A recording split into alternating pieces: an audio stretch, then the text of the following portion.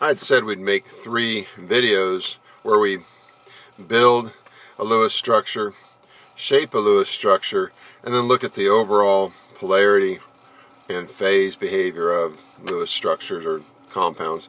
But I think I need to shrink this into 4 videos. So the next one we're going to look at, this video, is just going to be really doing 5 practice problems where we build a valid Lewis structure. Remember the rules? And we have about 4 of them, I guess, plus finding the valence electrons. So finding the valence electrons is going to be number 1, I guess. Number of valence electrons is the first of the tasks we have to do for any molecular formula that's given. But past that, we also need to find the middle and frame it. So we'll maybe put those 2 together. So find the middle element, what is in the middle, and frame it. So find the middle and frame it, we'll say kind of number 2. Number 3 will be adding in the lone pairs from the outside in. We add them in from the outside of the structure in, and we drop down if needed, those lone pairs. So 3 and 4 kind of go together. So you might say we have 1, 2, 3. Find the number of valence electrons, find the middle and frame around it, and then maybe fill in with electrons and drop down if needed. Can kind of be the 3rd sort of thing you have to do with a structure. Let's do this 5 times. And I'll try to go as quick as I can. So here's a molecular formula given, H2CO. So let's find the number of valence electrons. I'm going to use this space down here. So we know for hydrogen there's 1 valence electron, but because you have 2 hydrogens, we times that by 2. The number of valence electrons, again looking at either the group number it falls under, 4A, or taking and counting the steps, lithium, beryllium, boron, carbon, over to that element, carbon, in the periodic table, you're going to come up to 4.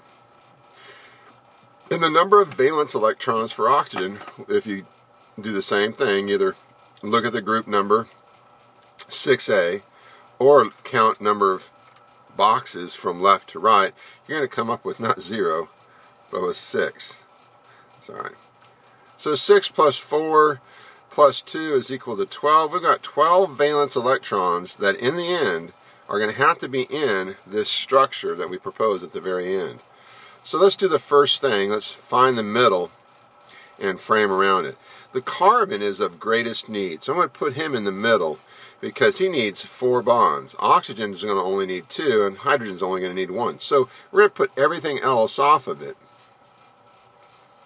because he has the greatest need for bonding. So we're going to add in the lone pairs. It says to add those in.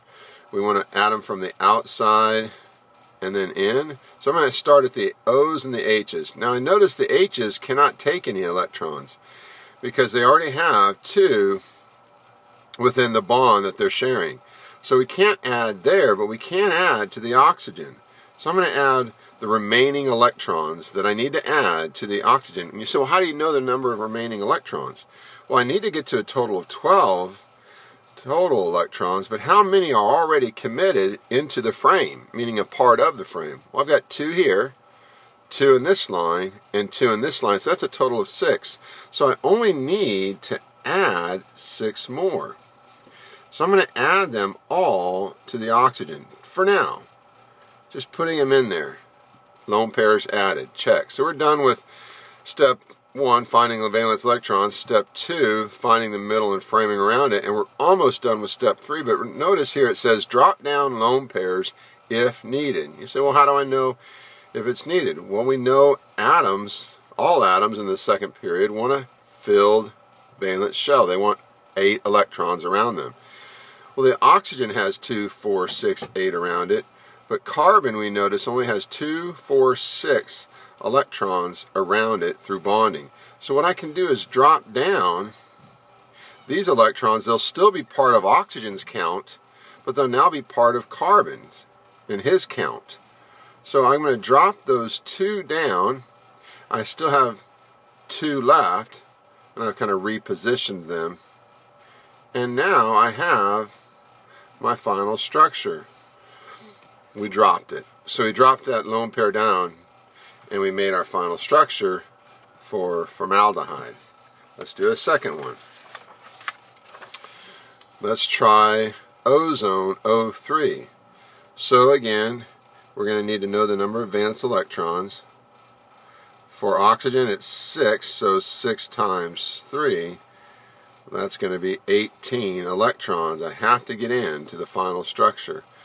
Well, what's the central atom? It's not I guess a mystery here. You just pick one of the oxygens and we're going to frame around it. And I'm just going linear because it seemed that'd be the easiest thing to propose first, and we'll talk about shaping later. We're going to add in the lone pairs. Now I already have one bond here and another bond here, so that's 4 electrons. So I need to add in 14 more. So I'm going to add from the outside in. So I'm going to draw my frame again. I'm going to put 2, 4, 6, and stop there because that gives me 2, 4, 6, 8, and I don't want to put more around that oxygen. So I jump to the other side. 2, 4, 6. Now the total number of electrons I have right now is 16. 2, 4, 6, 8, 10, 12, 14, 16. So I'm going to put the last 2 on the inside now. I've exhausted the outside positions. Now I'm going to have to put it on this oxygen. Now this is an interesting problem now. I have the ability to drop down 2 different ways to drop it. I can drop from this side, so I'm going to maybe put this one in dash. If I do that, I'll just say the dash side, I would have the following structure.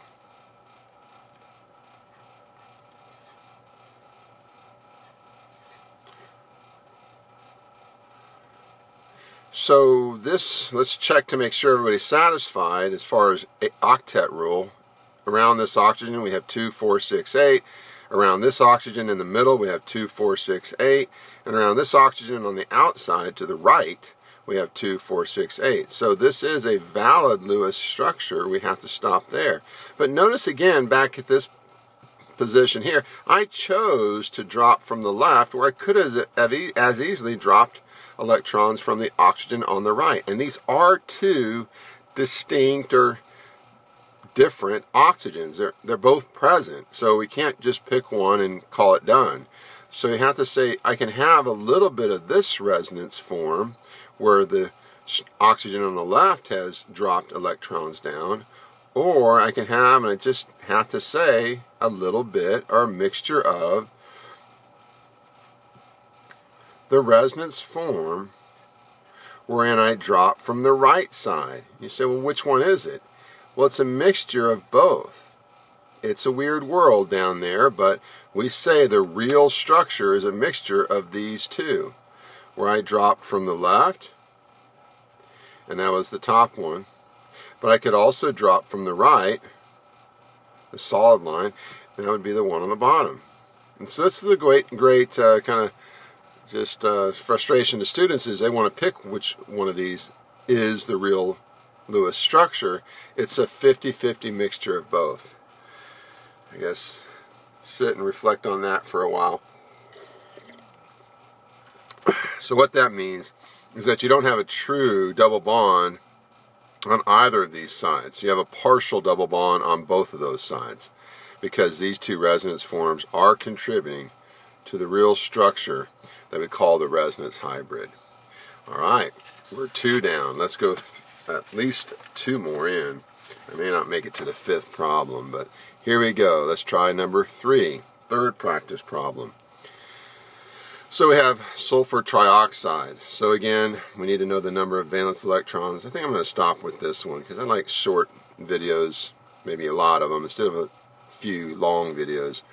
So let's go ahead and say for sulfur, we have 6 valence electrons because you step over 6 spots, or it's in the 6A column along with oxygen.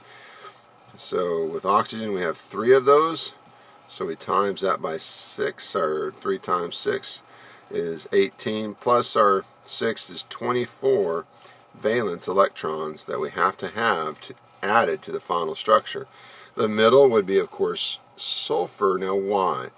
Not because he has a greater need than oxygen. He's, in general, needing at least 2 bonds. But whenever you have two that are equal sort of need, kind of needing 2 bonds, oxygen, sulfur, both of them need 2 bonds. Go with the one that's farther down the periodic table, lower. This is a 3rd row element. This is a 2nd row element. The reason for that gets into a little bit of details that we're not going to go into, but it has the ability to do more in terms of bonding than just 8 electrons around it. So if you're in doubt, pick the lower element as the central element. So we've got S, and we're going to frame all the other atoms around it, so the oxygens. And now we're going to add in our 24 electrons. Now notice we already have 6 with the bonding electrons, 2, 4, 6. Each handshake has 2 hands. Each line has 2 electrons, so 2, 4, 6. From 24 leaves us with 18 that we're going to need to add in. It's 2, 4, 6, 8, 10, 12, 14, 16, and 18. So I made it in. So if I add all these up, the 2 electrons for each line, and of course the dots, I get to 24. But we notice that sulfur is not satisfied. It does not have 8 electrons around it. So we're going to have 3 ways in which we can satisfy the sulfur. 3 ways in which we can not pop it, but drop it. Yeah. So here we go. So we're going to drop from the top. And I would get, if I do that, I'm going to try and squeeze these in here. I would have the following resonance form. But I could have chosen to drop it from this oxygen. Oops, that would look different. Still a single bond there, sorry. Squeezing these real close together.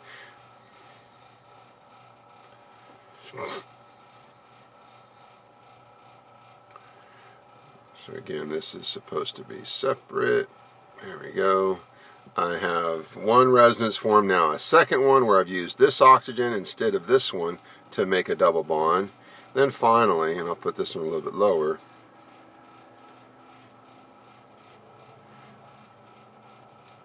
one, 2, 3, 4, 5, 6. We haven't done anything with him. 1, 2, 3, 4, 5, 6. We haven't done anything with him, but we've dropped it from this oxygen.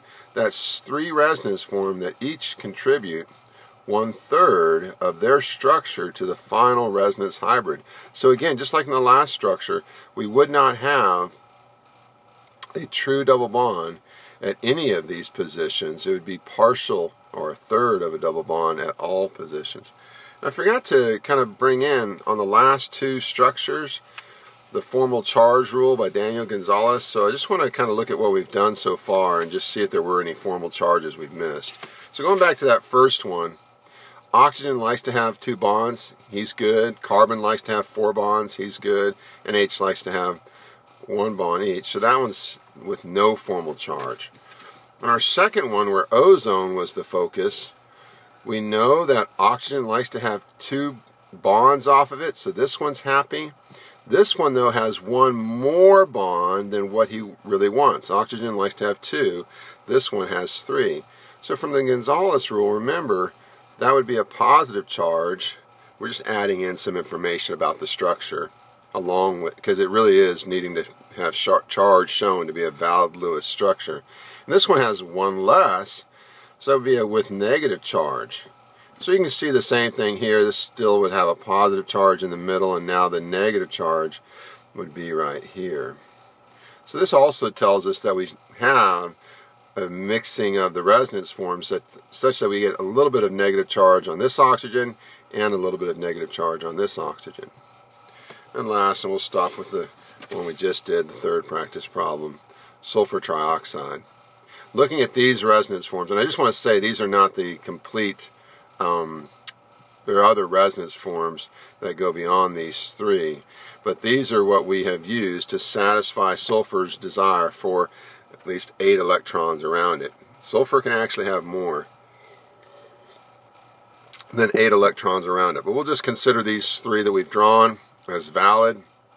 But we need to show charge. So with this one, we know that oxygen likes to have 2 bonds, but this one only has 1. So by the Daniel-Gonzalez rule, if you have less than what you want, you're negative. So this would also be negative. And you say, well, then how is this going to balance out? Because this is neutral. It does not have a charge. Well, the sulfur here has 2 more bonds than what it wants. So we're going to have a +2 on this sulfur here. So that balances out. And the same thing here, if I can get it squeezed in here, +2, because it has 1, 2, 3, 4. Here we're going to have +2, 1, 2, 3, 4. And then we put in our negative charges. This is -1, this is -1. Negative on this oxygen here because it only has 1 bond, and negative on this oxygen because it only has 1 bond. That's added a little bit of confusion maybe to the structures we had, but I just wanted to make sure we touched on formal charge. Oxygen here has just 1 bond each, so they're each with negative charge. It's 1 less than what they really want. This oxygen had 0 charge, formal charge, because he does have 2 bonds off of it. And to balance these 2 negatives, we said the sulfur must have a +2. All right, I'll stop there. Thanks for listening, and hope that made some sense. We'll do 2 more in the next presentation.